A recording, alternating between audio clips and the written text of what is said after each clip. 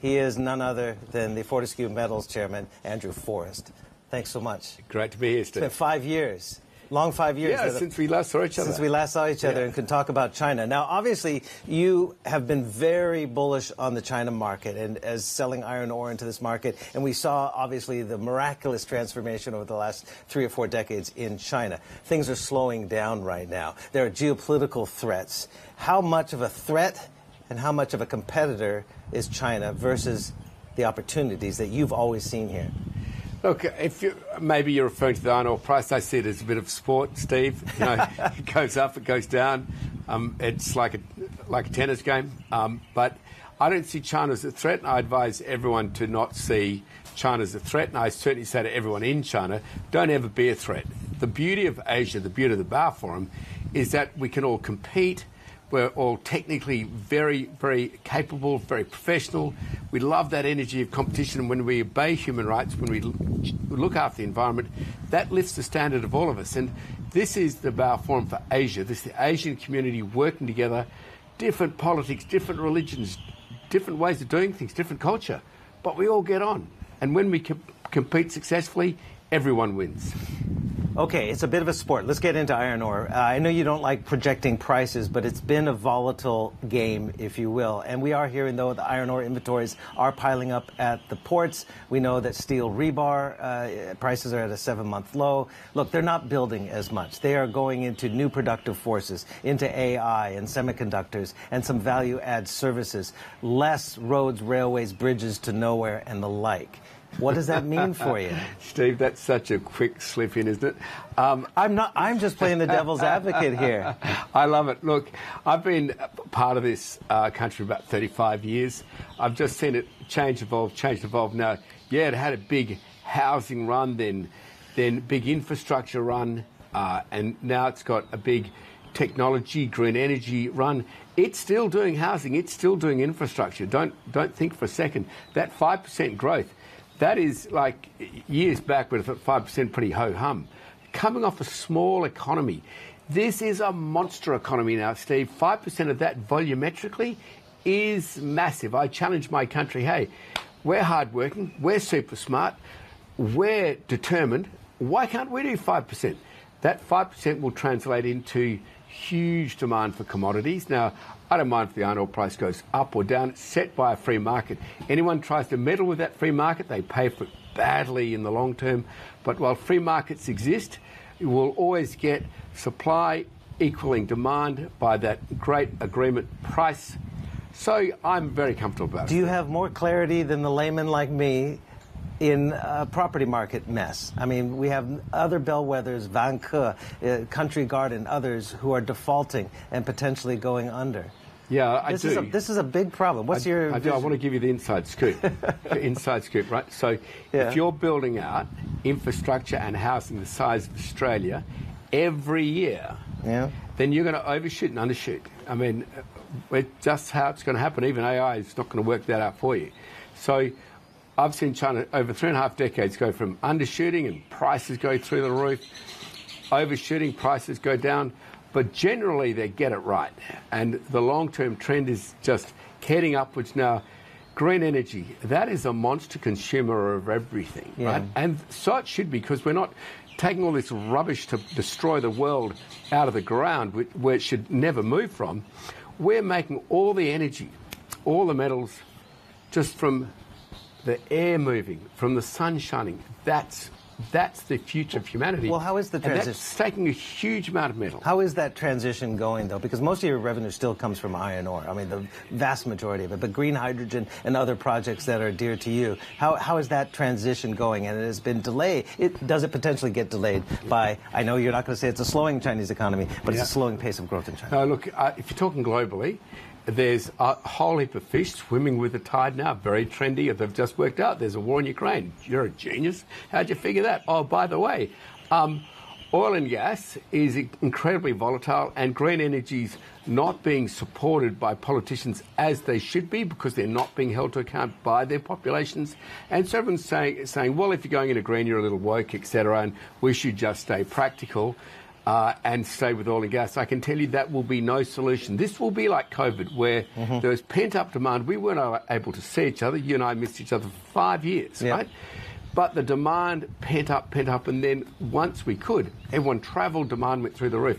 This will be the same, Steve. There is this period of time where, because of volatility in prices, because of uncertainty thanks to Ukraine, Gaza, etc., everyone's jumping on the bandwagon of weak character, of not having the courage to see over the horizon, see, actually, we don't move away from fossil fuels, then we will be held completely accountable. When we're told, oh, well, hang on, it was uncertain times back in 2024, so we didn't do anything. And people are going to say to us, what? You couldn't chew gum and walk? Yeah. You couldn't breathe while you walked upstairs? I mean, you should have moved away from fossil fuel and gone into energy which is harmless as quick as you possibly could, and that's what Fortescue's doing. Chinese Foreign Minister Wang Yi was obviously in Australia a week ago. You were just in Beijing at the China Development Forum. What's the key message you got from the Chinese leadership, which has been fairly opaque in its policy messaging? They're not having press conferences. They're reading from the same script from the top man, understandably so. But what did you glean? Well, not really understandably so. I mean, when we have media coming through our organisations, we've got 20,000+ people. We don't have a script. I mean, Bloomberg walks onto any site it likes and just speaks to any punter out there wearing the high vis and the proud Fortescue helmet, and they are pumped. And they say, well, this is what we're doing and this is how we're going. When you all read off the script, then people are understandably thinking, well, hang on, where's the naturalness in this? Where's the spontaneity in this? So I would say, of course, just be natural. This is a fantastic country. You're doing well.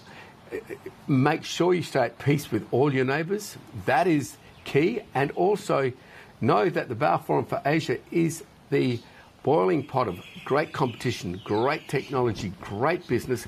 And when we stick to minimum human rights levels, which protects us all, when we do as President Xi's asked of us all, which is to realise that humanity is nothing unless we have a great environment. If you don't protect the environment, then see you later, humanity.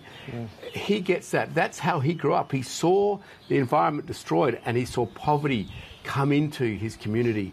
So we've got to learn from that lesson globally. And I'm seeing this competition and this collaboration and this friendship from the Boao Forum. And it's an example for all of the world. Different politically, different religions, yet we all get on. Yeah.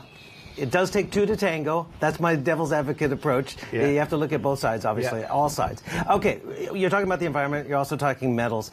Are you glad you got out of nickel? I mean, Wailu Metals, you closed down some of those mines. There have been allegations of Chinese and Indonesians kind of flooding the market with lower grade nickel. There's been environmental damage around Chinese mines. Are you glad you got out? No, I mean, I'm still... Are you going back in? I'm still so long nickel it doesn't matter. I mean, I'm so long. And look, we'll continue to invest in nickel, in renewables everywhere. At Fortescue, it's copper, it's lithium, it's the whole suite. Rare earths, obviously iron ore, integral to the energy transition. What I say about that particular instance is I've watched China start to really protect its human rights. And, you know, I'm talking the hot buttons like Xinjiang, etc., where more and more audits are being done by companies like mine who just cannot touch anything to do with modern slavery and never will consciously. I'm seeing the attitude come into the environment led from the top saying, hey, we have got to lead the world to go green. If we don't, this planet's and every human in it's cooked. So I'm seeing that. Now, that's working in China. Now, China has to take that additional step, right? If you're getting your human rights right and your environment right at home, that's got to be the same as your supply chains. And when I look at Indonesia, what I'm seeing is very delicate and rare tropical ecological systems get destroyed at huge scale. I'm seeing coal mines get switched on, coal-fired power stations get switched on. I'm seeing tailings getting dumped in the sea and washing hundreds of kilometres up, destroying marine ecosystems, which I happen to be pretty close to.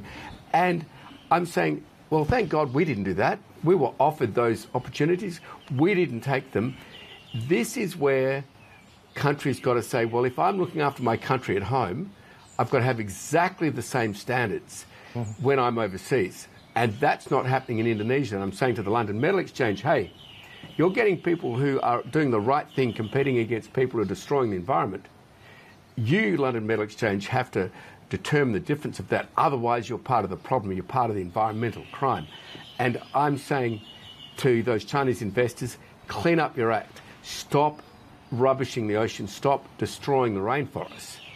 This is where we must all step up as humanity and do what President Xi's asked of us to those China investors. Protect the environment. You don't protect the environment, you destroy humanity. And I'm saying, quickly come back from where you are. You've had a really bad start. You've produced really cheap nickel. Congratulations. But you're destroying other people's future.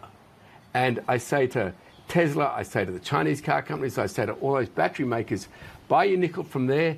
You too are part of that environmental crime.